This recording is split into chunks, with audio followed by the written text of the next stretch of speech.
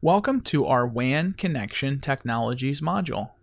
A WAN is a wide area network, or a network that connects systems located in a large geographical area, typically over leased lines. We can see an example of a WAN at the bottom of the screen here, where our Dallas office is connected to our New York office securely.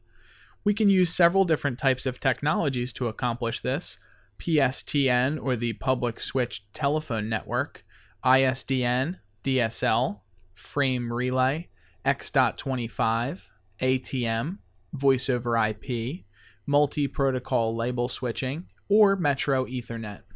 Typically, WANs would use dedicated leased lines between two locations over copper wiring. These leased lines would be used to create a dedicated link for the wide area network between these two locations. Today, thanks to the internet, we are not seeing dedicated lines being used as frequently. Most WANs are connected through the internet using packet-switched networks and virtual private networking between locations to form a wide area network without having to purchase leased lines. ISDN was one of the early digital wide area network systems. ISDN technology was available before DSL and cable modems, and it allowed businesses to have higher bandwidth than the dial-up that they could use. And this type of service was provided by the local telephone company.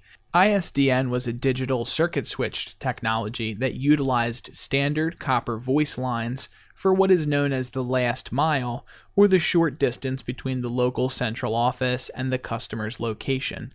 And this utilized CSU-DSU technology, or Channel Service Unit Data Service Unit. ISDN was configured with a basic service for data transmission and a supplementary service to provide call waiting and call transfer.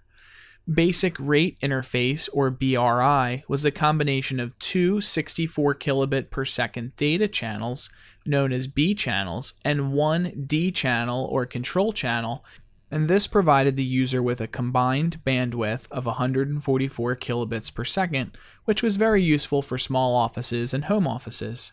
Primary Rate Interface, or PRI, provided up to 23 B channels with one D or control channel, each at 64 kilobits per second. The total bandwidth for this connection was equivalent to a T1 line, or 1.544 megabits per second.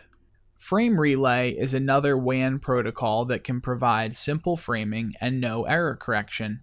It's a packet switching technology that can be used with permanent virtual circuits, or PVCs, which provide a customer with a certain bandwidth level and is permanently established and can be configured with supporting switches. You can also use switched virtual circuits, or SVC, which are built dynamically when a connection is required.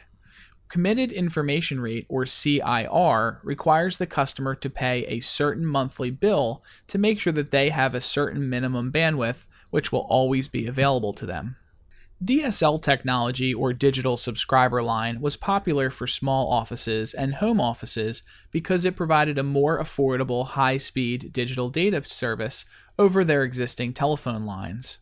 It provided much higher speeds than the obsolete ISDN and analog dial-up modem technologies. It provided true end-to-end connections using asynchronous DSL technology, which offered more download bandwidth. And with DSL, we did see a security issue because the individual's computer was always connected to the network. So it became important for individuals to have firewalls, antivirus software, and also for them to turn off their computer when they were not using it to resist attacks. Previously, when a user was only connecting by dial-up, their computer would only be online for a small portion of the day when they were actually using it, and the other times the computer was not connected, making it virtually impossible for someone to remotely hack into that system. Asynchronous Transfer Mode, or ATM, is a connection-oriented high-bandwidth technology that can be used for wide area networks or local area networks, and it uses switching and multiplexing. ATM uses 53-byte fixed cells instead of different sizes of frames or packets. Cell switching technology is popular in wide area networks.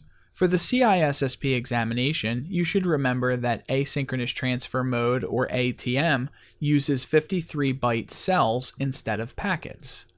SONET, or the Synchronous Optical Network, is a very high-speed Layer 1 standard for transferring data over fiber optic lines. SONET can be used with several different protocols, including frame relay, ATM, and SMDS, or switched multi-megabit data services. SONET uses multiple channels which are multiplexed together and is commonly used as a backbone in carrier networks. SONET defines transmission rates, optical interfaces, and signal formats, and it also defines the way that telephone companies transmit their digital voice and data over optical networks. One interesting quality of SONET is that it is self-healing. If there is a break in the line, it will automatically use a backup redundant ring. For the CISSP examination, you should remember that SONET is self-healing, and also remember that it is used to transmit data over fiber optic lines. This concludes our WAN connection technologies module. Thank you for watching.